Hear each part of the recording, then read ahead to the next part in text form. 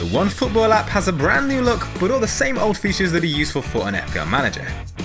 Get customized push notifications to receive team news, goal alerts, and more. Download it for free via the link in the description.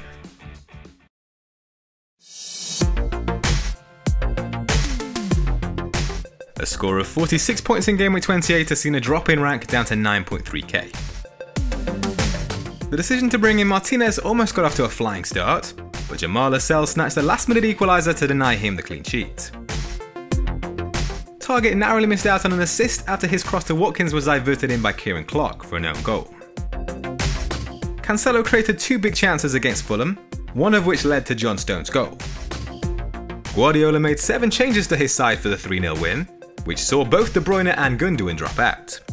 Since neither made an appearance, Dallas and Mee came off the bench to replace the pair. Captaincy then fell to Salah, who was unable to end his barren streak in the Premier League against Wolves. It was a game of few chances for the Egyptian, but he saw a late effort ruled out for offside. Calvert-Lewin bagged the only goal amongst the forwards, while Bamford was withdrawn in the first half against Chelsea through injury. Kane went close to scoring from a free kick that hit the post, having already had a goal ruled out for offside.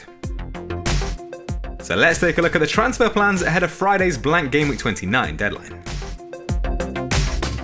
The question is how many hits to take this week, for those of us without the free hit chip. But with just 4 matches taking place, and a lack of reliable options, it isn't a huge concern to be fielding less than 11 players. The plan remains to use the wildcard in Gameweek 31, so there'll only be 1 or 2 game weeks for any hits to pay off. If Bamford is available, it'll be possible to get up to 9 players with a 4-point hit. The plan is to bring in a Spurs midfielder, and due to the concerns over Heung-min Son, it's Gareth Bale who'll likely come in. The Wales captain is the most transferred in player ahead of Gameweek 29, having amassed 4 goals and 2 assists in the last 4 game weeks, to average 8 points per game. Salah has now gone 5 consecutive league matches without a goal or assist, and doesn't have a fixture this game week. Despite only managing 1 goal in the last 4 game weeks, Lookman has been posting strong underlying numbers ahead of his home fixture against Leeds. In the last 6 game weeks, only Rafinha has attempted more assists, and only Kane and Rafinha have taken more than his 17 shots.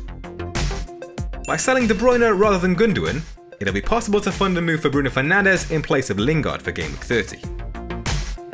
Veltman and Aubameyang are the other main targets ahead of blank Gameweek 29, if further hits were to be taken, but currently the plan is to stop at -4.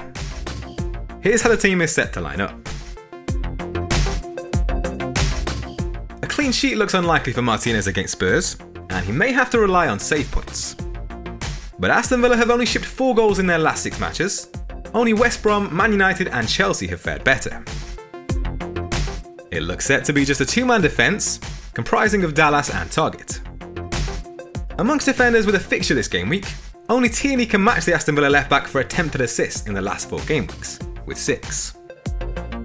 Dallas has had 10 open play shots during this calendar year, 3 more than any other defender with a Gameweek 29 fixture. Joining the potential new signings in midfield will be Lingard and Rafinha.